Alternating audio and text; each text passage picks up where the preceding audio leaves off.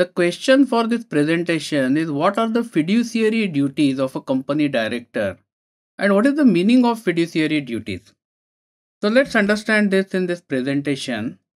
Let's first understand what is fiduciary duties. So the dictionary meaning of the word fiduciary it is a legal term, and what it means: when there is a relationship between two parties for any business purpose, there is an obligation on one party to act solely in the interest of the other.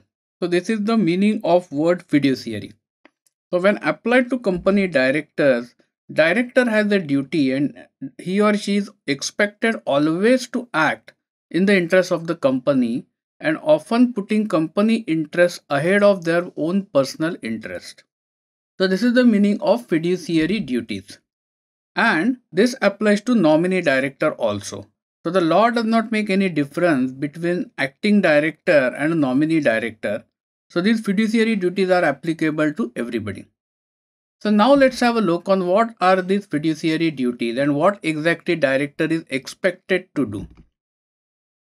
So as I mentioned, always act in the interest of the company, and what that means is, while making any decisions in relation to the company, consider the potential long-term consequences for the company, keep the interest of employees of the company in mind, maintain and always ensure that company's good reputation is upheld, consider what is the impact on the local community of the decisions of the company, and act fairly between different members and not in the interest of one specific group of members.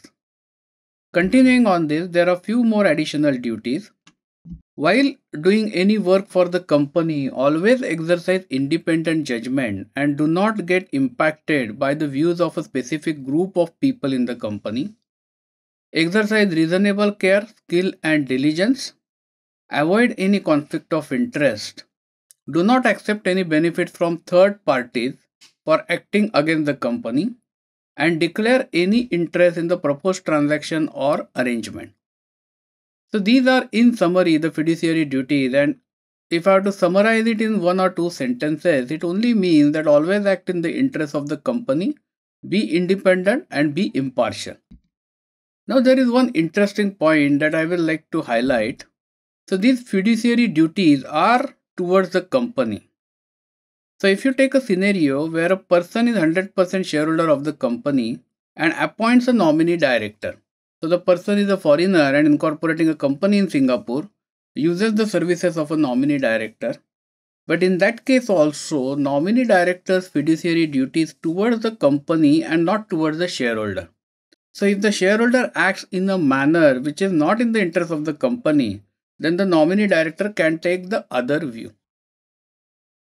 So in summary, directors are obliged by the fiduciary duties towards the company, and failure in complying with these fiduciary duties can result into significant legal consequences for the director. It can be considered as a criminal offense also. Thank you for watching this video. This video was brought to you by Epica Consulting Singapore.